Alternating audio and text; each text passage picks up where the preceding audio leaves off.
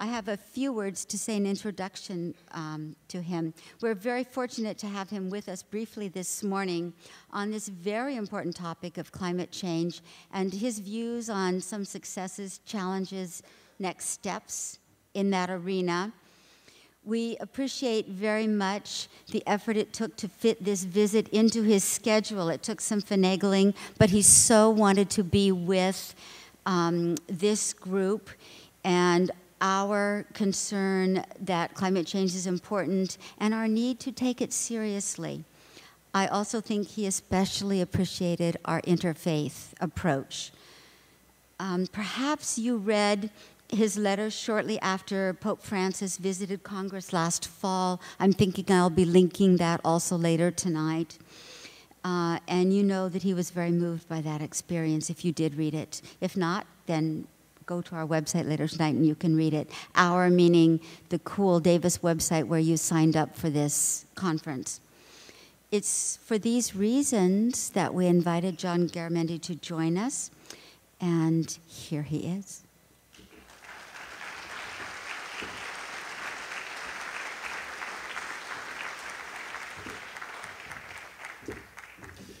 Thank you very much. Thank you for the introduction and for all of you. Thank you for being here and for being concerned. And sister, where'd you go? Oh, there you are, over here in the corner. Thank you. Thank you for being, I know Paris is a difficult place to spend time, but, oh, I know you were busy. I could tell, not just from what you were saying here, but also from the reports back. Thank you. And thank for all of those that were with you and what all of you were able to do, and is to sound the alarm.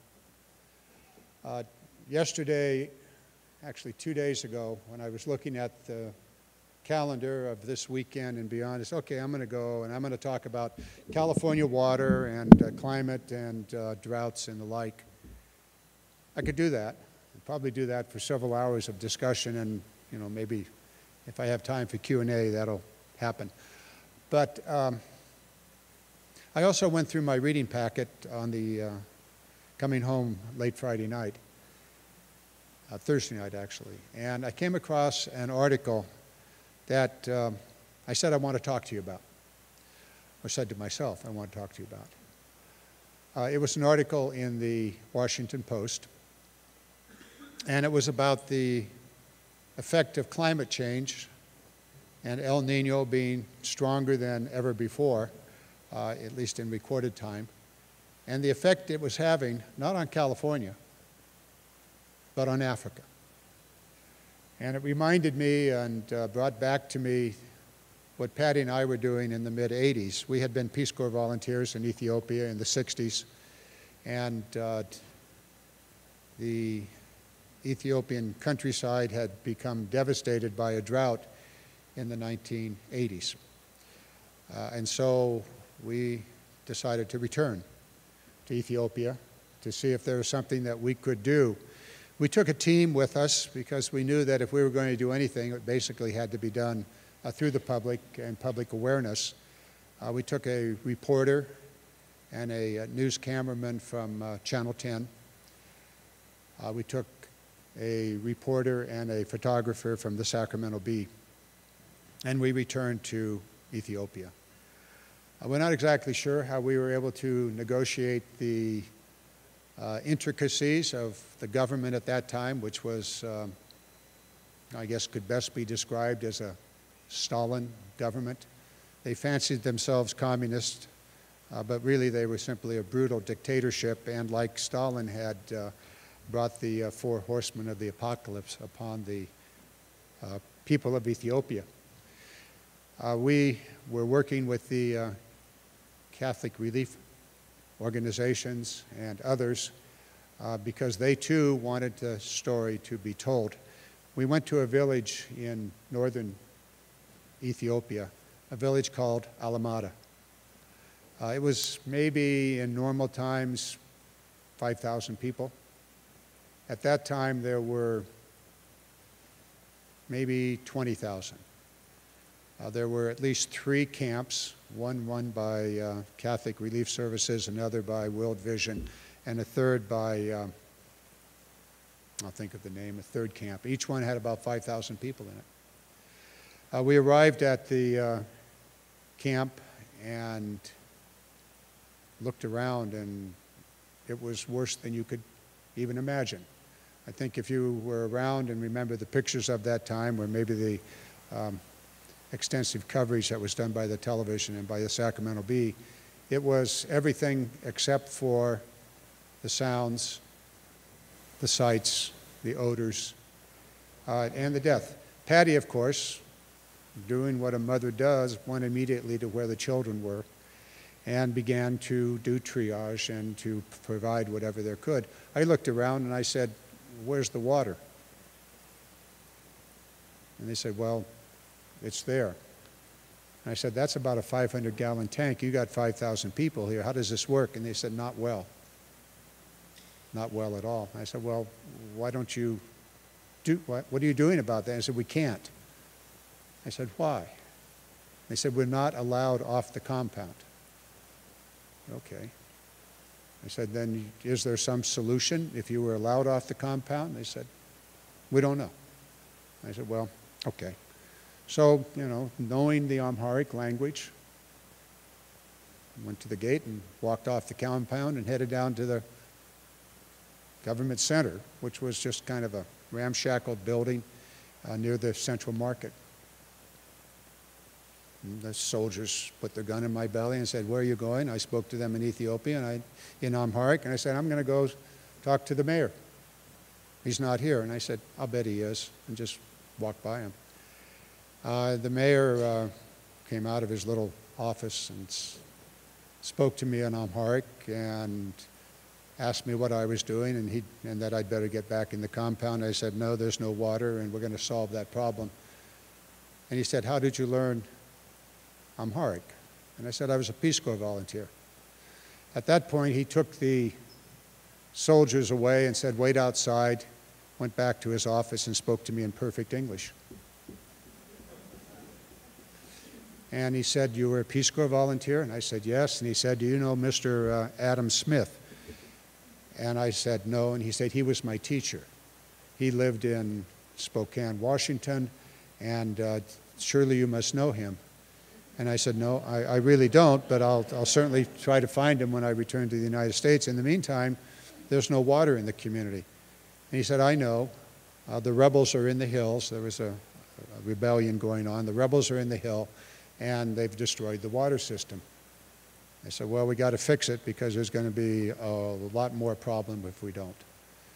And he said, "What do you need?" And I said, I'm not sure what I need, but let's go see what you may have lying around in one or two of the warehouses around."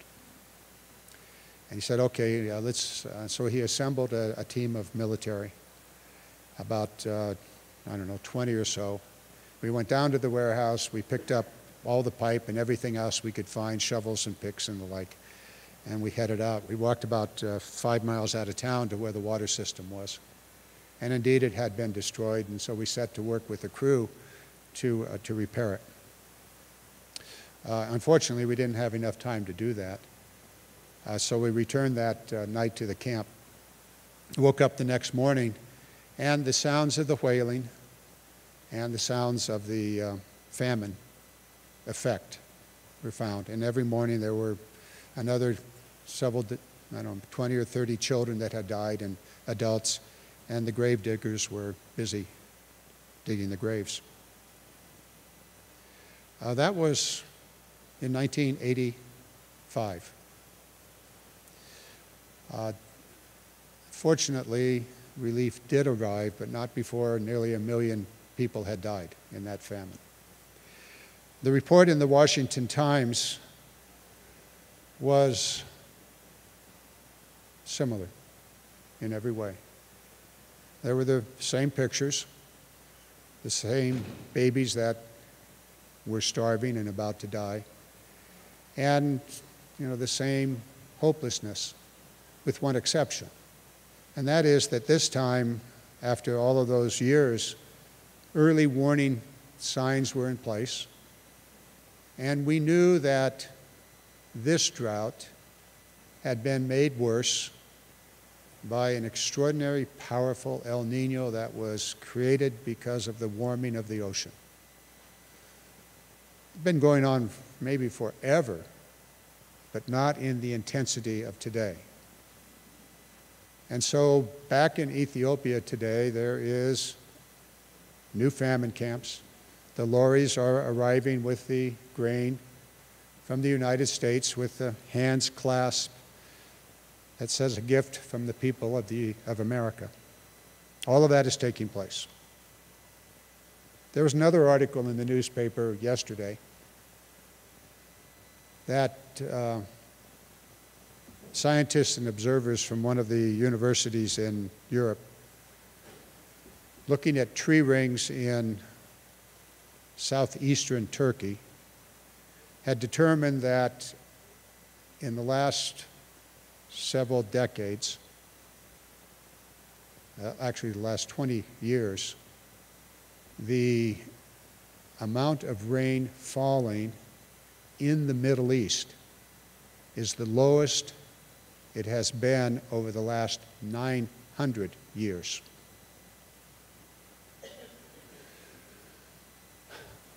So, what do you make of that? Another report coming out of the University of California, Irvine, by a professor that is now working at the NASA Ames Center in Southern California. His studies of satellite radar data of the world indicate that the aquifers of the Middle East are nearly gone. So from southeastern Turkey through Syria, Iraq, and further south, and into Iran, the aquifers are not depleted, but nearly gone, or contaminated with heavy salts. And we have sold more F-150 pickups this year than in any other year here in the United States. The obligations that we have as world citizens were made very, very clear by Pope Francis, and I understand, Sister, you spoke some of those words or had them up on the screen before I arrived. And he could not be more correct in calling upon all of us to heed the warnings, and to be responsible. The warnings are clear. The atmospheric contamination is known. We do those readings. We can look at the ice cores that go back 200,000, 300,000, 400,000 years. When I was Deputy Secretary at the Department of Interior, I had I'd like to say the obligation of observing what the U.S. Geological Service was doing in Antarctic. Never before, over those hundreds of thousands of years, has the greenhouse gases been higher. The warnings are there. The aquifers in the Great Valleys of California, the Salinas Valley, the Sacramento, the San Joaquin Valley, heavily depleted and in some cases gone. And so the water upon which communities depend is gone.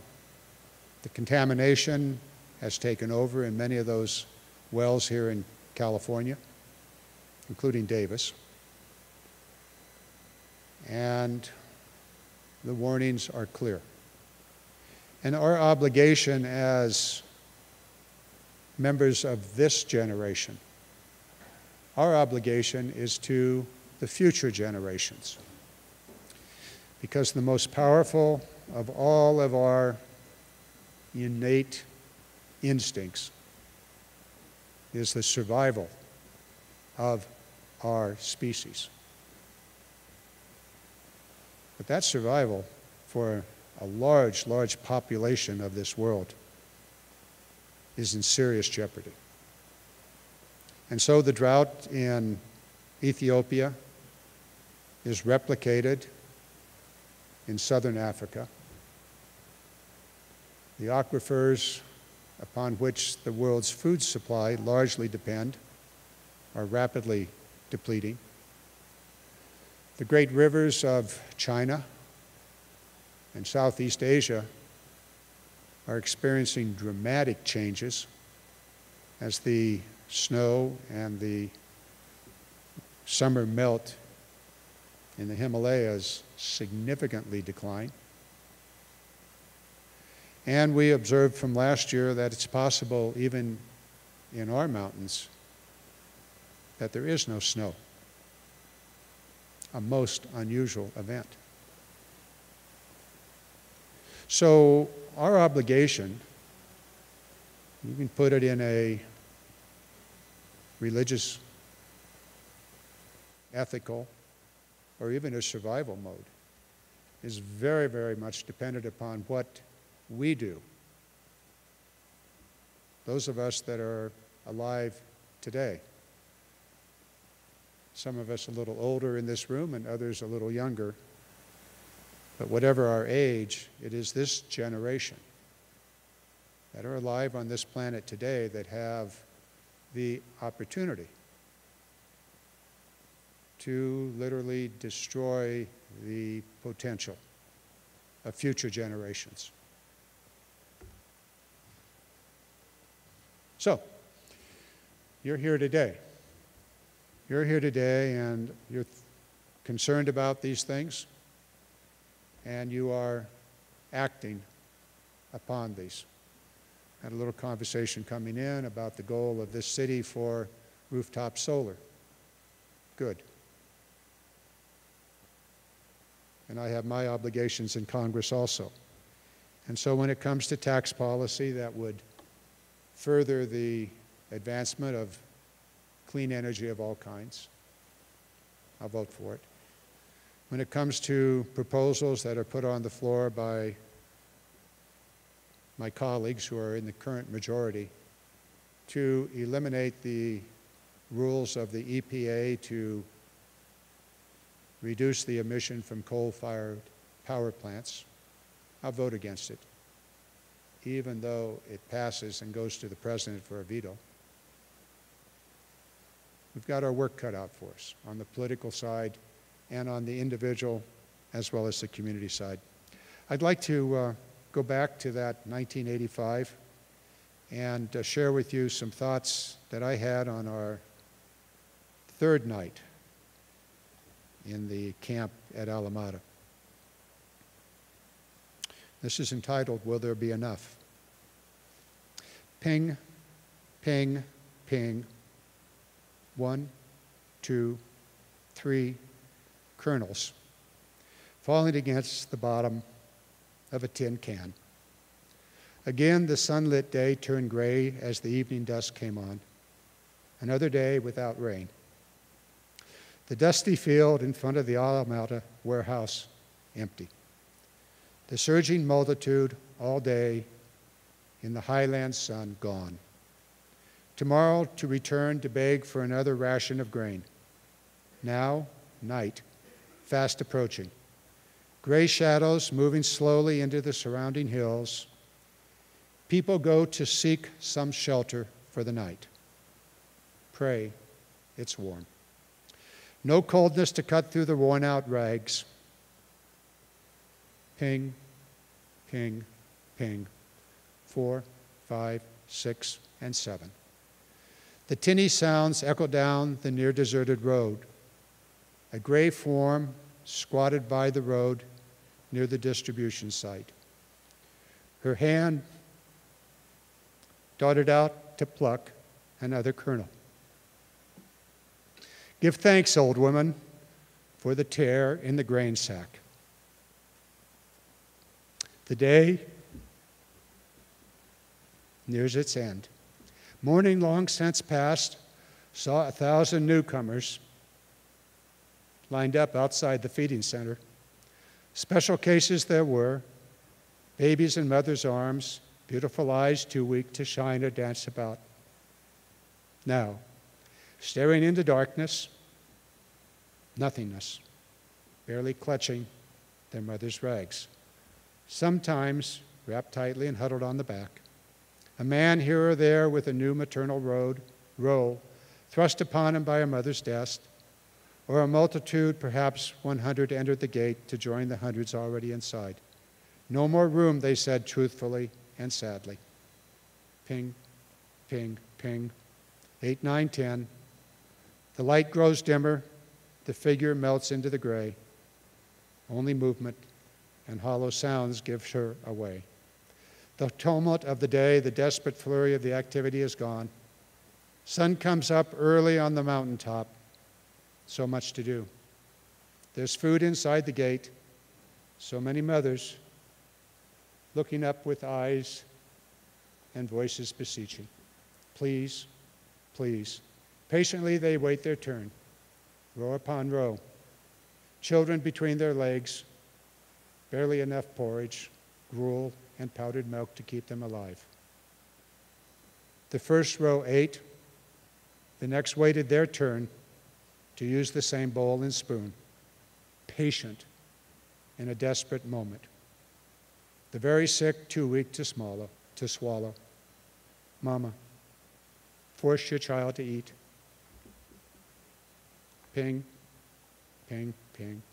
Slowly, patiently, the tin can fills. And will there be enough? Thank you very much.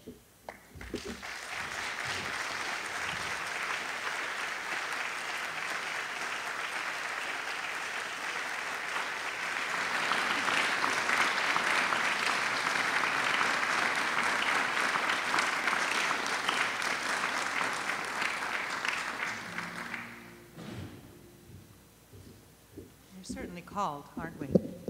Please sing with me. We are blessed by every river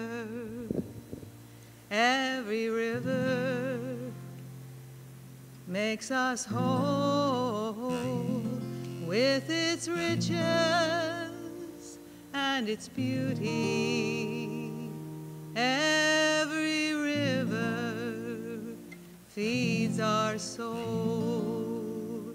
You are called, please sing. And we are called as people of the earth.